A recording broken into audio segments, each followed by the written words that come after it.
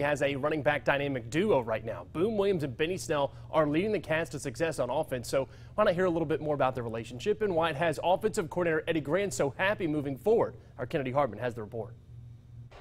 Kentucky football has got themselves a pair of running backs. Part 2 of the duo, Benny Snell is calling himself the Robin to Boom Williams' Batman.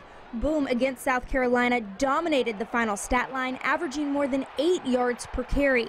Benny Snell, who showed up in the second half, had 15 rushes for 70 yards. Offensive coordinator Eddie Gran has his pockets full with these two. If one's got the hot hand, we go, and then there was a couple times where we hit it and the pile wasn't moving, so then I put him in there and the pile was moving, and that's what he does. That's his forte. Boom Williams has had his fair share of struggles. Last season, he just wouldn't grow up. He was selfish and focused on just getting his.